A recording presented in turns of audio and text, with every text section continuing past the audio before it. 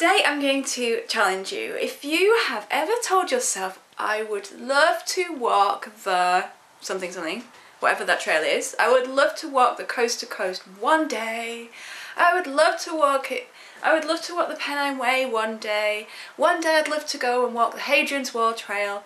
Okay, stop. Why not this year? Why not do it this year?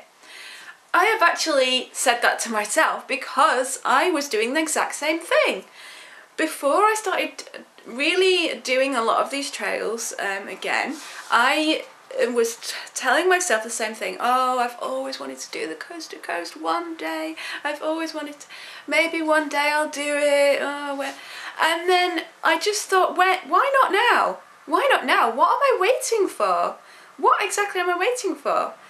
It's actually a cliche that a lot of these trails are done by people who are retired or because they've left it so long that that's the only time that they've got to do it. Yes, so some of these trails are quite long, but you don't have to do it all in one go, which is a topic for another video. But why not this year? What are you waiting for? Why not do it now?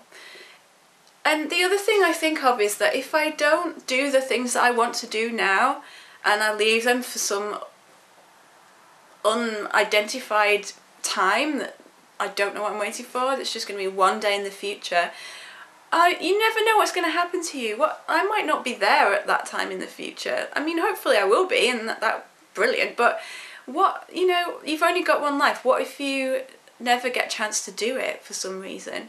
Why not do it now while you can? And you know you can.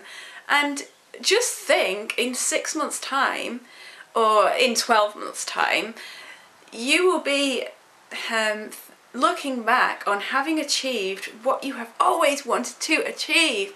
Can you do it this year? I think you can. Stop saying that you'll do it one day. Why not this year? That is the question I'm asking you today. Why not this year?